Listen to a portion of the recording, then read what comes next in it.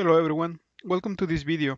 Today we are going to talk about three tools that we were using in the past videos, which are Docker, Jenkins, and SonarQube.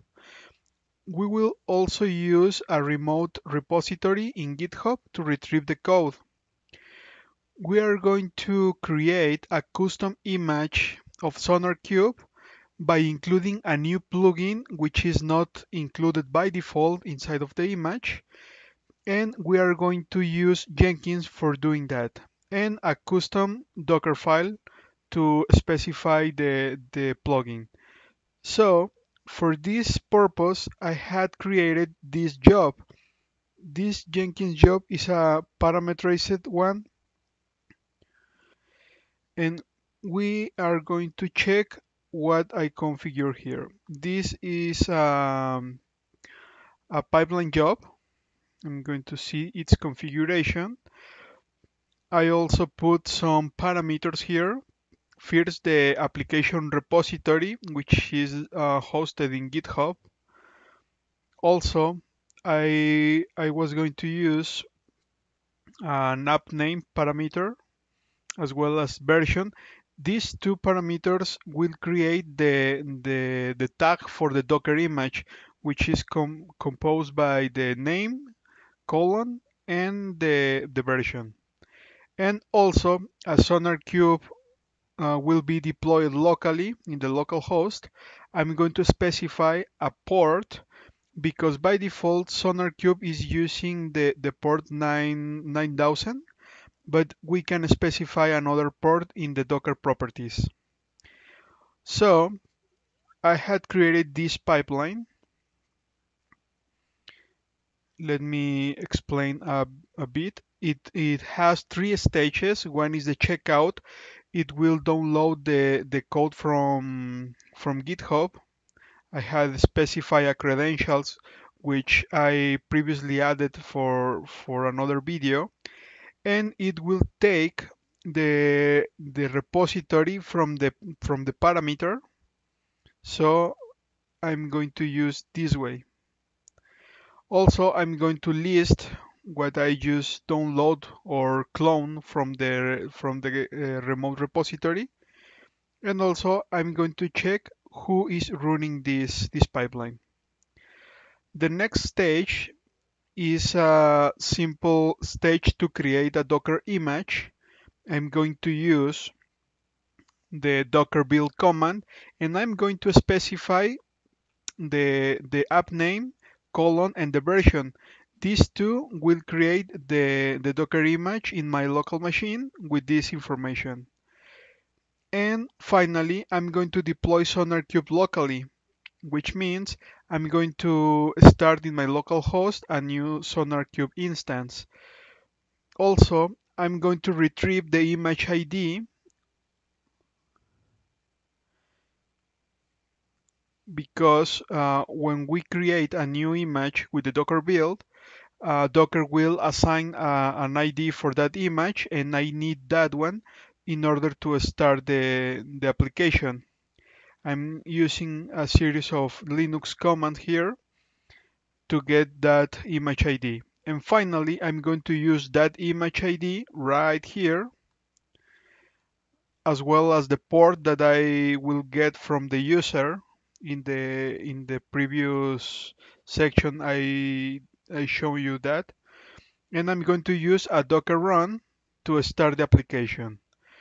Okay, let's go to the repository in GitHub to analyze a bit the Docker file that we are going to use.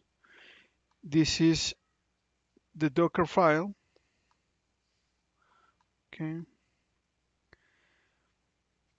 It will use the SonarQube image as a base, and I'm going to add a new plugin this way. So I'm specifying the from SonarQube latest, which is the version, and I place the run command, which will be only a wget to download this plugin called miniorange. It is for single sign-on. so we can enable single sign-on in SonarQube. I'm going to demonstrate this part in a future video, but for now, the purpose of this is to check how can we customize our SonarQube image. And in the wget command, I'm specifying the option O to tell the command where to download the plugin, the jar file, which is opt SonarQube extensions plugins. Here are located all the plugins inside of the the SonarQube image, and I'm going to add a new one. Okay. Just wanted to mention that here is the page in GitHub, the public page, the public repository, where we can download the plugin. So this is the URL that I'm using in the Dockerfile. Okay, I'm going to run this job and let's see what happens. First, I'm going to click on build with parameters. Here I'm going to put the image name, which will be SonarQube custom, and the version I'm going to label as latest, and I want to run this application in this port 8765. So I'm going to build now. Okay, the pipeline it will start in a few seconds. Okay, it will display the cubes right here. Okay, it just finished the checkout. I'm going to go to the console output to see a bit more. As you can see, it is using a previously credentials, which is called GitHub_1.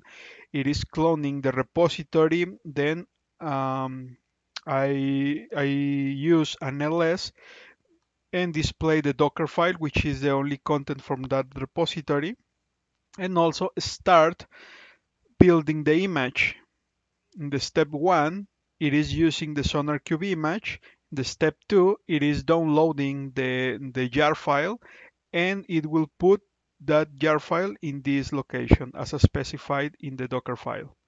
Okay, it just finish this download process, and it is starting the third stage here in this section. Is echo deploying, and what it will do is only to start the image.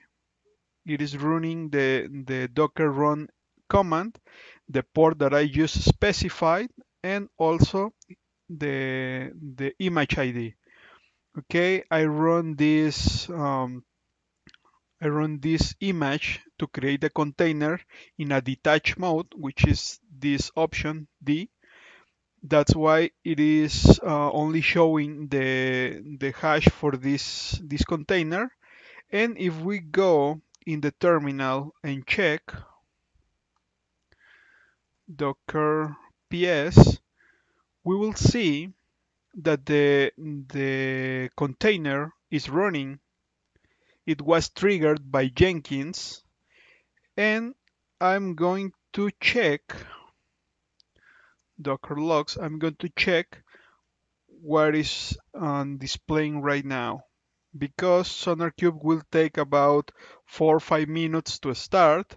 At the moment it is registering the rules. So I'm going to pause the video and resume once the Sonar image is up.